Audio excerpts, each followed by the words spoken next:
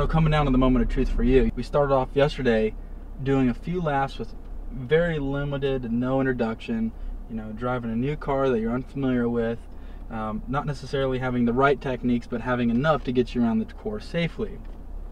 So after this day and a half, you know, we spent time down in the oval, we worked on the heel-toe downshift, we covered things like vision and weight transfer and vehicle dynamics, all the things that you would need to make you a good street driver, but also to make you a great road racer. Okay, you know, you have the right resources now.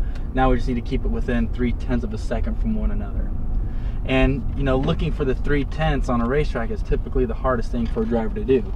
It's easy to get rid of the seconds, but when it comes down to really milling and fine-tuning that last little bit, that's the hard part. Consistency that's difficult to achieve. Absolutely. But honing down, you know, how well or how you do your shift in general, you know, maybe a little bit more RPM so it's not nearly locking up as much. And it's not happening often, but when it does, it definitely kind of upsets the bounce of the car, and I can see you reacting to that, and I can even see the car react to that. So really be a little bit more conscious about that.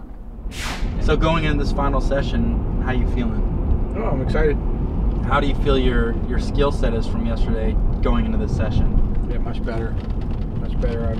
I certainly am able to identify when I perform the maneuvers smoothly. I can tell there's a vast difference between barely making it around the corner and just barely keeping control of the vehicle versus doing it with authority and control, precision, and therefore a little bit more speed. And the other thing that I noticed, you know, like you said, you notice things that are happening in the car, you're more aware. You know, so that one time you went in the corner and the car started going to oversteer where it started rotating, you maintained your composure, you understood how to fix it, and you corrected it. Okay? Now the next lap, you didn't get into that same situation because you understood what you did that prior lap to induce that. So you're noticing when you're making mistakes, but it's also showing me that on that lap that you made the mistake going into that corner, you thought about, okay, well, why did that happen? Did I get on the gas too aggressively? Did I brake too late? And you're making the corrective actions to prevent that. So being more aware is absolutely helping you and making you more consistent than you were yesterday. Another 10,000 laps, so I think I'd be up there. You'd be spot on. You'd be spot on. You'd be would be racing door to door at that point. What would you say about, from your observation, my balance between being aggressive and yet conservative enough not to have an accident? That's a good question. You know, there was times where I saw a little frustration kick in, and once the frustration starts kicking in, like on yesterday when you would make a mistake, you would get frustrated at the fact that, okay, I overslowed the car, I got too sideways, or I got loose, or whatever that happened. You'd go in there and you'd drive the car harder, and you know, your frustration reflects on how you actually drive.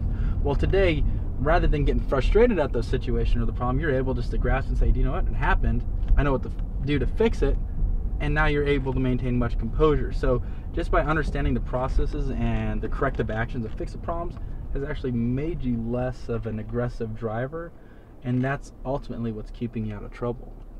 Let's get you in a suit and get you in a helmet, and we'll go out there and do this. Great, thanks.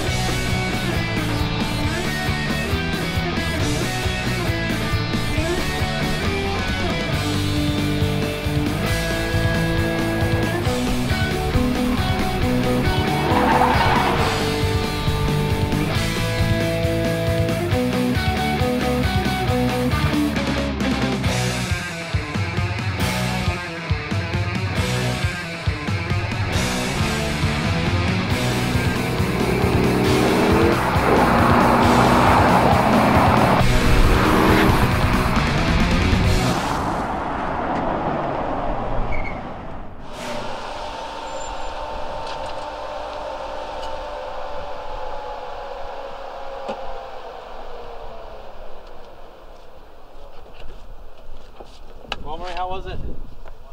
Felt a lot better, felt a lot smoother, and it was real enjoyable. You know, the most interesting thing I noticed was how relaxed I was. I wasn't trying to, you know, really push it, and yet I felt my time was going faster. No, it definitely showed, you know, from watching you drive around from our tower over there. You looked more smooth, you looked more calm, you looked more, just more relaxed in general. And not only did I visually see it, but your lap times definitely saw a big improvement as well. You know, as we mentioned yesterday, you went out there on your own, 4 laps, very little instruction, just enough to get you out there safely. You know, started off at a 111.83, you dropped down to a 109, you went back up to a 110.27, went back down to 109. You were jumping all over the chart. Consistency there. Yeah, I looked at it and you're about 3 seconds off from your fastest lap to your slowest lap. Okay, so after a day and a half, we're coming out here, work on a one-on-one with each other, going through some basic drills, getting you to drive out on track, work on handling mobile, vision, vehicle fundamentals, car control, all the fundamentals to make you a better, safer, more consistent driver. We noticed immediately your first lap out was a 107.89, so you were already almost 2 seconds faster than your fastest lap from yesterday. Okay? Then you started going down to a 107.1, so you almost picked up another second. You went down to a 106.86, and then your final run was your fastest run at a 106.54. So you ultimately shaved over 3 seconds off your overall lap time with 1.5 days of training. That's the most exciting thing to me, is to see that with each lap going faster and faster. Yeah, you know, that just shows that, you know, you start off pretty conservatively and you progressively kept, you know, some mistakes where you started fixing things where you think, oh, I can clean this up a little bit better, or maybe I should try. And it just shows that, you know, you apply that information to the last couple of days. Now, I'm guessing that with almost any student who comes out here, you're going to see similar results. Now, that is a testament to the outstanding, superb instruction here at Bondurant, and also special thanks to Corey Hosford for his outstanding ability to teach and convey the techniques. Not once was I confused about anything he was instructing me in. It was all clear and concise, and you went around, you got in the car with me, you were right there spot on watching what I did, and I'm just absolutely not only enthralled with the experience I just got here, but I'm absolutely amazed with the outstanding caliber of instructors that you have here at Bondurant. It's, you know what, if you guys like driving a car, you're robbing yourself of a rich experience. Come here to Bondurant and learn with these guys, because they'll teach you what you need and want to know. Well, I appreciate it. Corey, it's been a blast. It's a pleasure. Yeah.